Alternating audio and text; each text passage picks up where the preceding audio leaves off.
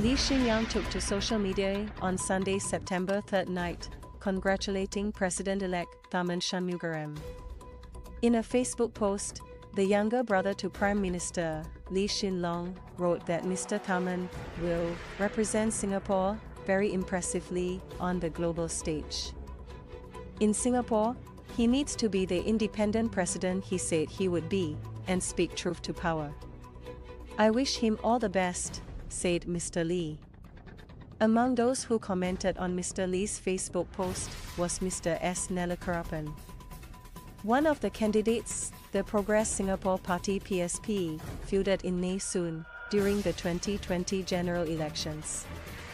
Mr. Nellakarapan said, "Yes, we should give our strong support to Mr. Tharman, who had a landslide mandate. He could be the strongest unifying president Singapore has ever known with his respect for all core message to fellow Singaporeans."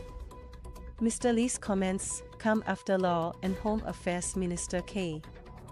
Shanmugam and Foreign Minister Vivian Balakrishnan have sued him in the High Court for defamation over his Facebook comments about their rental of 2 black and white Redoubt Road bungalows.